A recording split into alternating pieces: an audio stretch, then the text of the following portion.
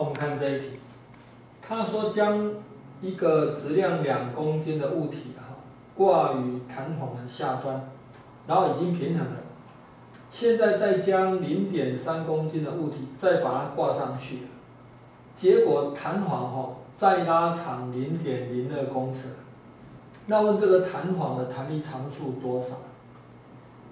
好，那我们晓得你再多给它挂0.3公斤重的时候，它弹簧再伸长0.02，所以F 的话就是0.3公斤 ，G 的话是9.8，这是等于 Kx，x 是0.02公尺，所以弹力长处等于多少呢？0.3乘以9.8，再除以0.02。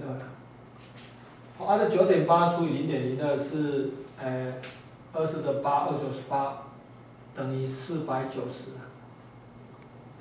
0.3乘以490就49乘以3，49乘以3等于多少？39、27记2，32，147啊。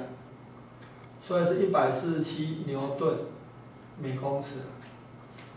所以这一题答案应该是选 D。